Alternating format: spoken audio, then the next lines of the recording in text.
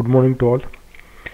In this video we are going to discuss the AXI stream with code examples. It is a part of AXI series that we already seen the AXI 1, 2, 3. You consider this is a part 4. Let's begin. The AXI stream is simple of AXI, which means it has minimum signal constraints, like only the slave has to send the TREADY signal to master.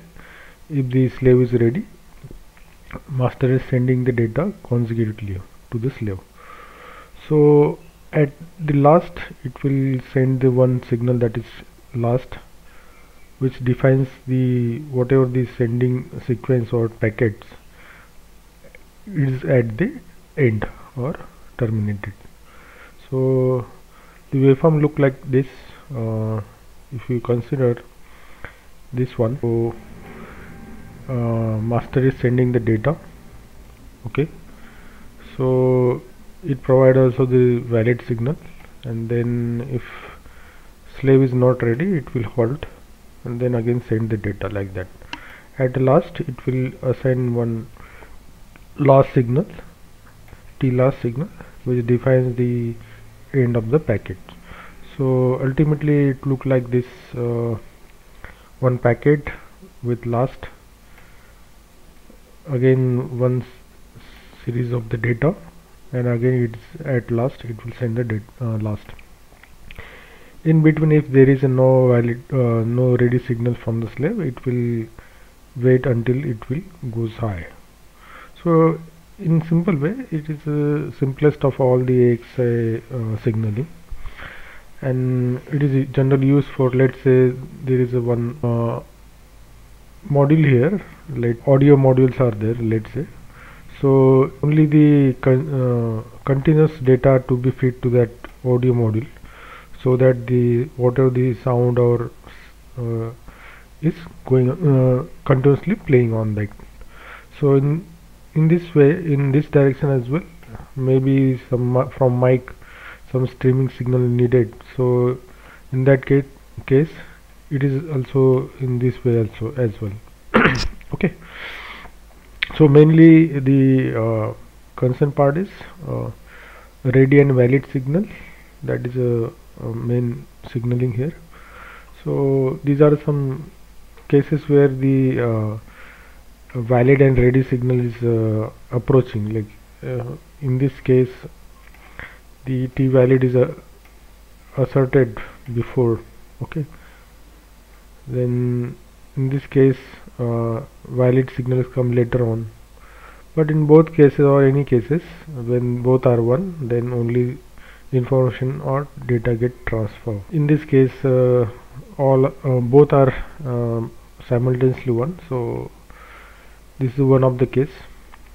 In general, maybe the valid or ready come before or after, but when both are 1, then only data get transferred.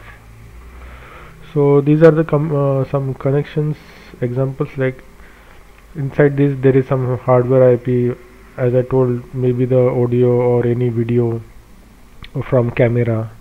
So in that case what happened, the data is come continuously, so either we have to channelize it with the DMA, but for that we have to grab the data or send the data using this streaming protocol.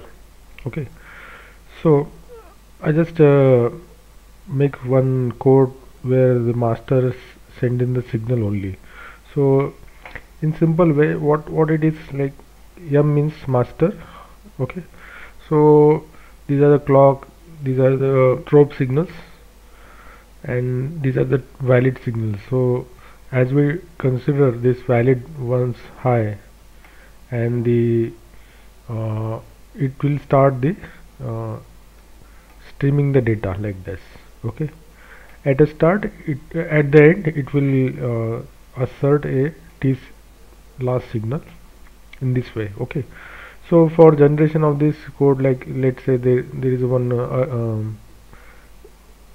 integer which values is gradually increment up to the 8. Once it is equal to 8, we will assign the last signal. Okay, in this simple master streaming signal. Okay, so when we connect this master to slave device, the similar waveform will we get. These are the already corresponding to M, means master is sending, and for slave we are signaling as S and N. It's considered to be the slave signals, so we get the same thing here. Okay, as master sending. So it's not any complicated signaling. Actually, it is very simple to implement. We will see later on in code how we can implement this and simulate this. So in the simplest form, this is master streaming signals. We already seen, but I remove all other signals from that. Okay, so it is simplest one. Data is sending, packet length we are considering for the comparison. Once it is reached to 8, we assign TVALID signal. This is streaming data, this is idle case, this is streaming data, this is idle case, like that. So similar for the slave, master slave interconnections. So this is data from the master, this is this is slave data received. So both are same, and this is a TVALID goes to down, and TLAST will be high at that moment. So please subscribe my channel and please make comment you want anything should be added or not, what I can improve. So you can also comment on that, and please hit like buttons if you like this one. So we will start for the seeing that code and the simulation for that. Okay, this is a AXI master stream code. It has all the required signals: TVALID out, T data out, then strobe, last. I just make it simple. I make some parameter that is for the length and the packet width. In this I just make the strobe is always high, and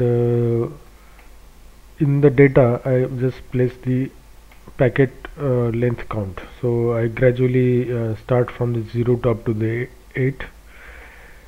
As we go inside the LVS block, these two are 0 initially at reset conditions and ideal conditions, and when we start the streaming, we make the valid 1, and then gradually we increment the packet, and also check for the whether that packet reached to the 8 or not. If it is reached to that one, I just assign the or asserted the last signal and make it state ideal. Okay, so this is very simple AXI Stream master implementation. So while we are going for the any practical data sending, in that case, this data is not coming from the packet length itself. We have to brought something into this from the external, which is need to be sent.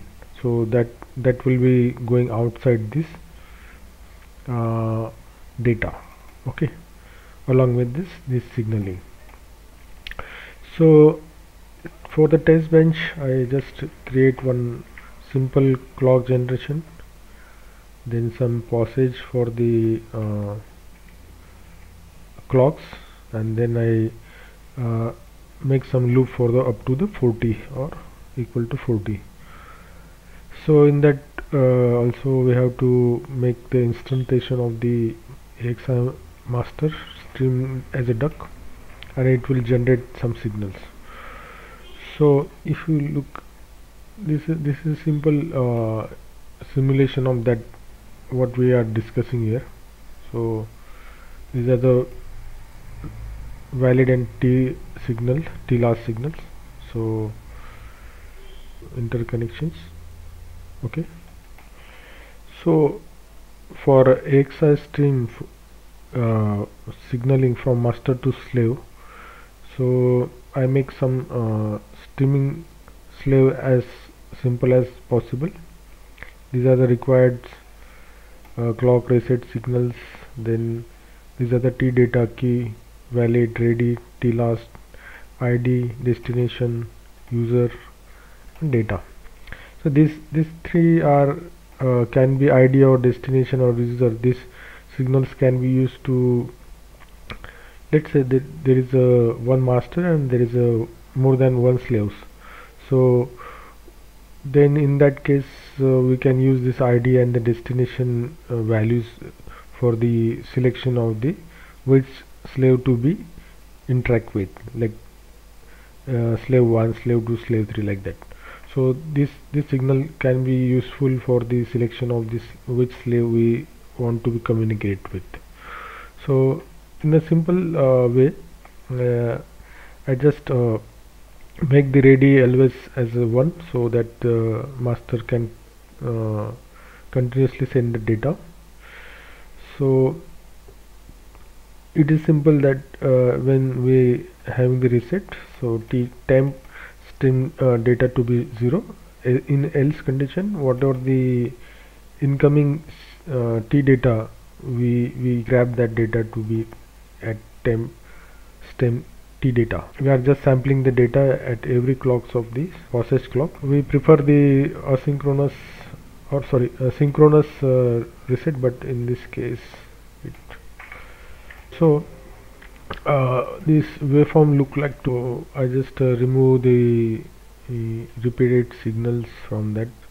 This is related to the master.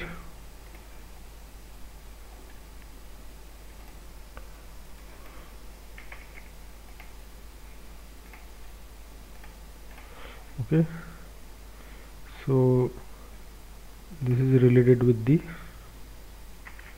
slave.